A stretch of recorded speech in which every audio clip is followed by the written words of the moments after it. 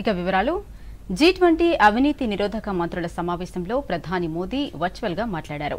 అవినీతికి వ్యతిరేకంగా భారత్ కఠినంగా వ్యవహరిస్తోందని ఉద్ఘాటించారు.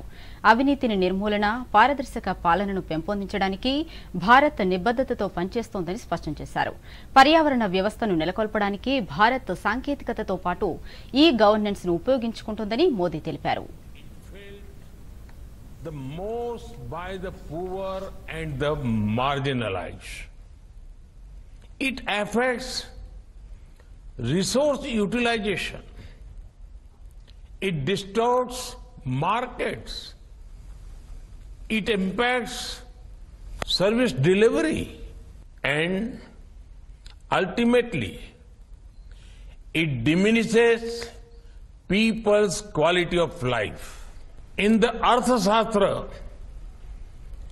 Kautilya asserts that government's duty is to enhance the state's resources to maximize the welfare of its people.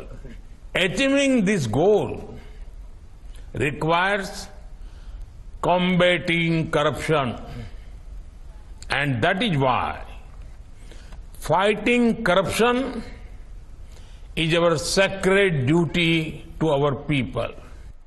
India has a strict policy of zero tolerance against corruption.